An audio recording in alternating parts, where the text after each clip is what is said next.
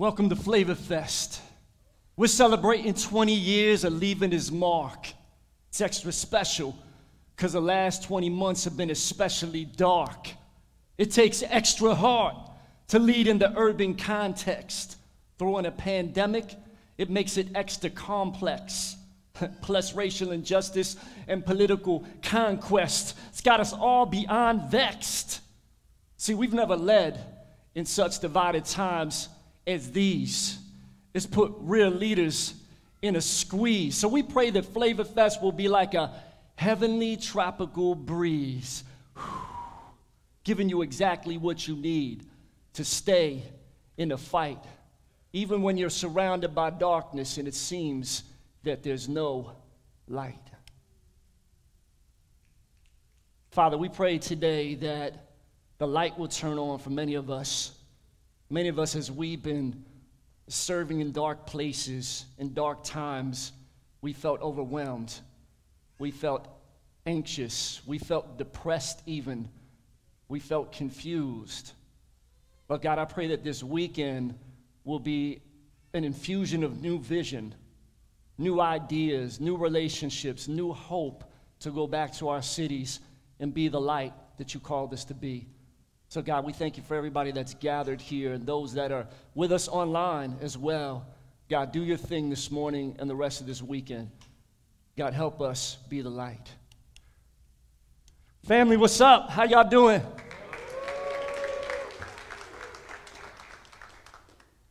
Y'all ready? Y'all ready for Flavor Fest? How's everybody feeling? Come on, make some noise in the house. Those of you that are online. Listen, y'all, this past 20 months or so, 19, 20 months, has been such a crazy time of uncertainty. And it's caused us to rely on God and lean in more than ever before. And as you guys can kind of see and get the vibe, like around here, you know, we're into strategy. We're into innovation and creativity and all those type of things and leveraging technology. And I believe that God uses those things. How many of y'all believe that? We've watched him use it here in amazing ways. But the formulas that we had before the pandemic and the things that we did, they all got smashed, didn't they? And so, I mean, just think about it. Like, we didn't meet in person for almost 7 months here. Now, if you would have told any of us right before the pandemic, like even weeks before it, like, we're not going to be able to have church in person for a long period of time, we'd have been like, that's crazy. What do you mean? I mean, that's what we do. That's what the church does. We meet together. We worship together. We break bread together. We serve together. We fellowship together. I mean, we couldn't do any of those things in person for a season. I mean, it stretched us, didn't it? As leaders, we were scrambling to try to figure out how to keep people connected and checking on people and all kinds of stuff. I mean, for many of us, it even challenged our theology, didn't it? We're like, Is online church, is that still the same as church? Well, you know, a lot of us fought against that before to some degree, right? Now, like, that's all we had. That's the only, so them pastors that were like, we don't do online, like, now you do. Right? And so, I mean, there was so many different things that we had to deal with, and many of you guys here, you didn't have church in person for over a year, much longer than us. Some of you are even in the place now where you used to meet in person, but maybe you don't even have a space like you did before. It's been super challenging, and there's so many different stories. And so I put it out there to some, you know, different pastors on my email list and online. And so one of the pastors hit me up, and I said, what's the biggest challenge? And he said, church attendance and giving during the pandemic. Can I get an amen, right? That's been a challenge, right? Another pastor hit me back, and there's been a lot of transition during this time as well. People have changed positions, and they're trying to figure out where God has them and what to do. Some people have quit. Some people have moved into different things. And so one youth pastor here from Florida took a youth pastor position, and he said, man, it's been really challenging for my leaders to get on board with some of the new things I'm trying to implement in the middle of a pandemic and everything that's going on. I just heard a story a few days ago about a pastor from up north that right before the pandemic, he had 40 people on staff. Now they've got 4. Him and his wife are doing the maintenance work around the church now, sweeping up and vacuuming for the first time ever. They've been there for a couple decades, and it's like, man. But you know, it's close to 20% of churches have actually permanently closed their doors. 1 in 5, y'all. So if you're still alive and you're still breathing, like, that says something. Now, all of us, we've had our challenges. We've been in the same storm, but we've kind of been on different boats and have had different experiences. Some are similar, some are different. You know, here at Crossover, honestly, this has been a season where we've thrived in many categories. I'm going to do a workshop this afternoon. If you're a pastor, I'm going to give a plug. Come check it out. I'm going to be sharing some of the stuff that's really helped us thrive. But that doesn't mean that it's not been challenging. It's been challenging. When we first reopened our doors, we just celebrated this past Sunday, was 1 year. About 50% of the people came back. And so it kind of stayed that way for a little while. It didn't really go up too much, and then it kind of went down a little bit when there was a spike of cases like in January, and it was just kind of weird. But what we noticed is a lot of people were not coming back to church as much. Like people that came every Sunday, they would come every other week now. People that came every other week were once-a-monthers. The once-a-monthers, they would come like every 3 months, right? And it was like, man, I saw them like one time, and so a lot of people had came back, but they weren't coming back like all the time, and it was weird, it was awkward, it was different. And then the biggest challenge for us was getting people to serve again, because they hadn't served in like a year almost, and so to get them back involved in serving and actively like loving their neighbor, and that was a challenge. And some of our most faithful servants at the church still haven't come back. And I don't know, some of them are never coming back. I don't know. So that's been a challenge. But then during the summer this year, our numbers really started to go up with the amount of people attending in person. And so we really began to notice the squeeze of like, man, we just don't have enough people to serve and make this experience happen with kids ministry and all the other things that we do in our church services. We were able to kind of squeeze by for a while because there wasn't as many people coming. But now as the numbers started to almost get back to what they used to, like it was like, oh man, like we really need help. And so one of the blessings is, since we reopened, over 50% of the people coming in person are brand new. Come on, make some noise for that. Praise God. We've seen lots of salvations. We've been loving our city, doing all this stuff in the community. So it's almost like, it is like half of our church is brand new in the past 12 months. So it's like we're a new church plant almost. And that's exciting and that's awesome. But we're trying to get those people plugged in and get to learn the DNA and disciple them and get them serving and all those things. And so we've been playing catch up. In August, we did a bunch of stuff to get people plugged in, and we got dozens of new people serving. And but now as we're continuing to grow, we're still playing catch up. It's been a challenge for us. It's a new day. It's basically like we're relaunching our church in the middle of a pandemic. And we thought we were coming out of it, but then we had that another spike of cases, and it was crazy here in Florida. And I know a lot of y'all were like, y'all still doing Flavor Fest? Well, like, it's going to go down. We're praying. And it has. Praise God. Thank you. Thank you, right? But in moments like these, y'all, we could do one of two things. One of two things. If y'all want to take some notes this morning really quick. We can lean in more, and we can seek God for new innovation. Or we can rely on human strength and our own ideas and our own innovation. Book of Chronicles, 1st and 2nd Chronicles, I know y'all have read it. It's a record of different kings of Israel and Judah. And if you read it, sometimes it's depressing because so many of them, they don't follow God's plan. They don't follow God's covenant. They're worshiping false gods, leading the people astray. It's a mess. It's crazy. But in 2nd Chronicles chapter 14, we see a new king step on the scene, and his name is King Asa. And the first thing it says about him in verse 2, it says, he did what was pleasing and good in the sight of the Lord his God. Then a huge battle came up.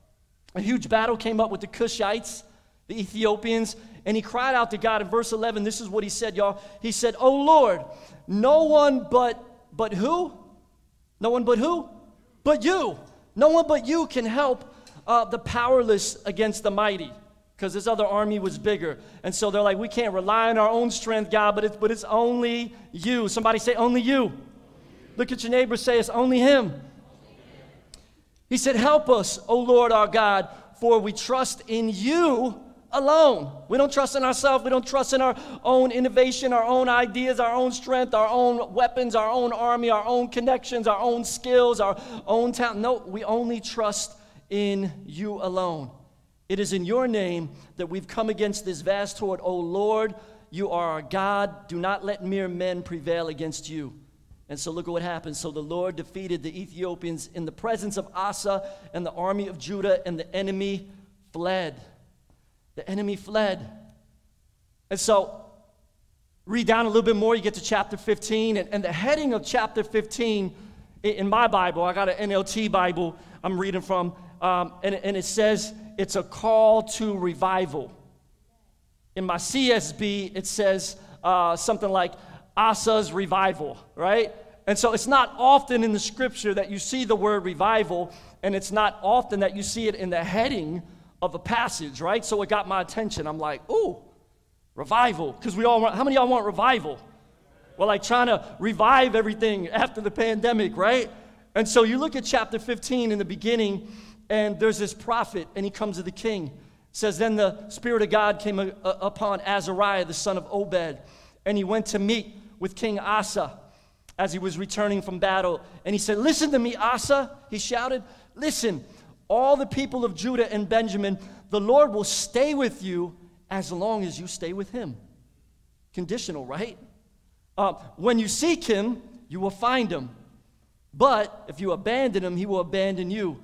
For a long time, Israel was without a true God, without a true peace to teach them, and without a law to instruct them.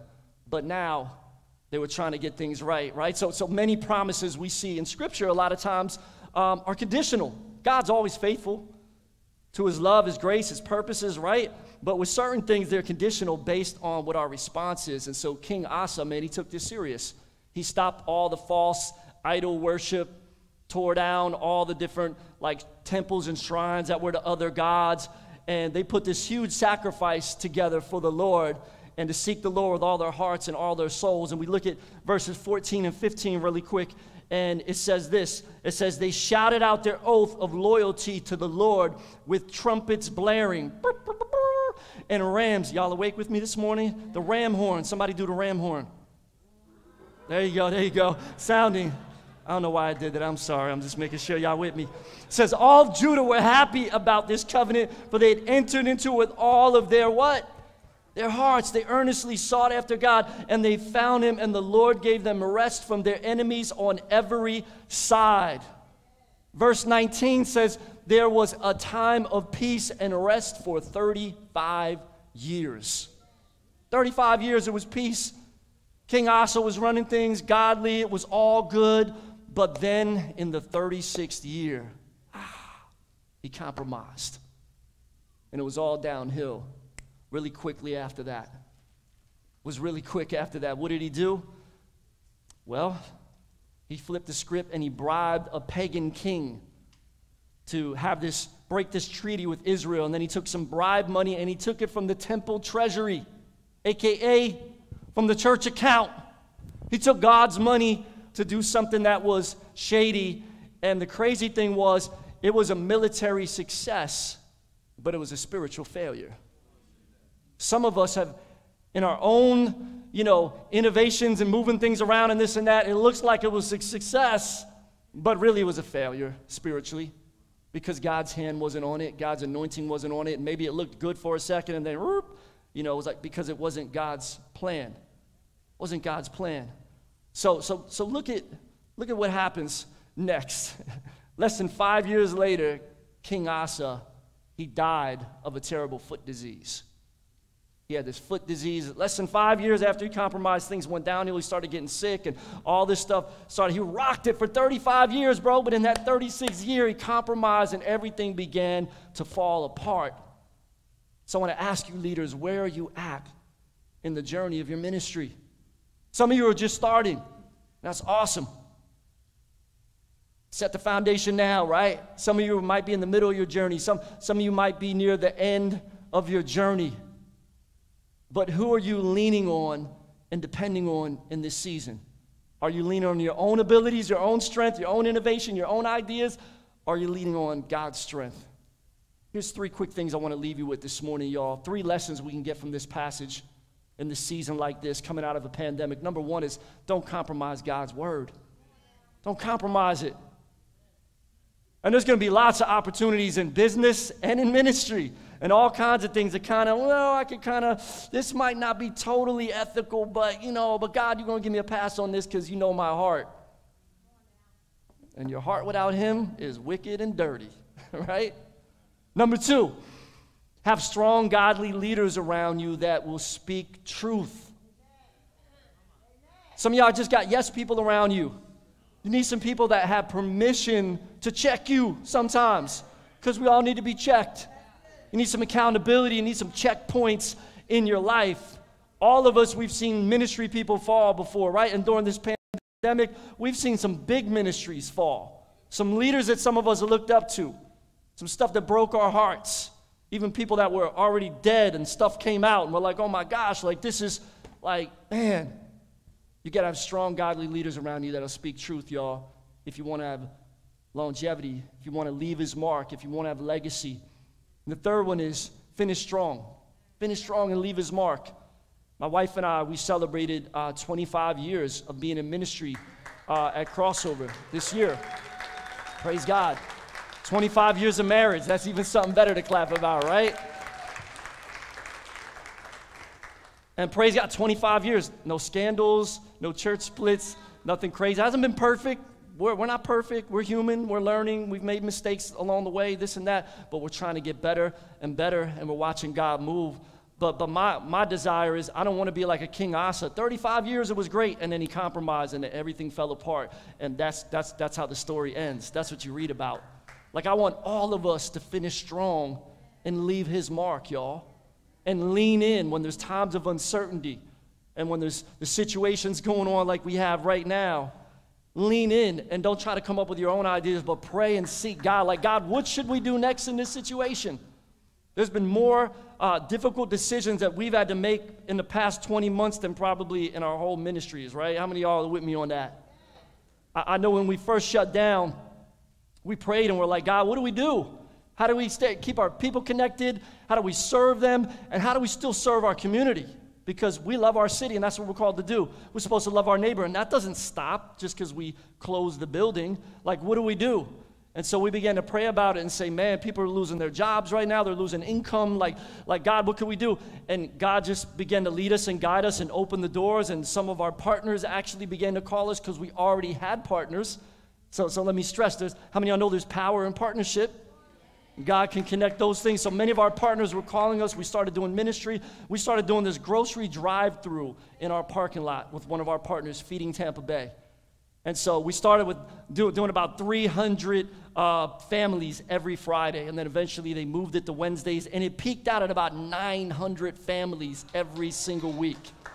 I mean, we gave away over 1 million pounds of food over about 14 months of us doing that. And so we got to minister to a lot of those people. So I got the evangelistic gift. So I'm always thinking like, man, how can we, minister to those people? The food's coming up. We got to put it in their car really quick. And you don't really have a lot of time to talk to them. But there's lines that they wait in the front of the parking lot, right? So I'm like, man, we need to go out in those lines. And we need to go out there and just give everybody water bottles because it's hot in Florida. And they're waiting. So we would just walk out there with water, and a lot of people were like, how much is the water? And I'd joke around and be like, brother, it's $5, but it's only $2 for you. I'd be like, nah, it's free. And then, cracking jokes and just building with them and just ministering to people and just listening to their story. How you doing today? How's everything? Is your family all right? And can I pray for y'all? And 99% of them, oh yeah, please pray for us. We're out in the parking lot praying for people with a big thing of water in my hand, reaching the car, masks on and everything, and God doing ministry right out there in the parking lot. This past Sunday, there was this lady that I met that came up to me in the lobby. She's like, you're the lead pastor, right?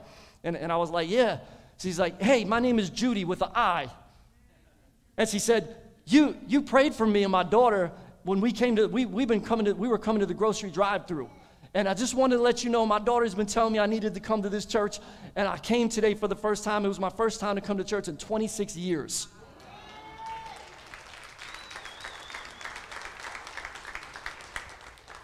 And we stopped doing the grocery drive-through several months ago, so this was like a while ago, but the seed was planted.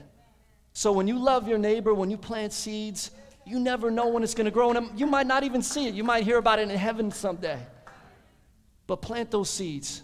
Follow God's innovation. Follow his guiding and directing. Don't try to make it up on your own. He's got a plan for you and your ministry. Don't always look at what everybody else is doing. We can learn from each other this weekend, but your blueprint's going to be a little different than ours.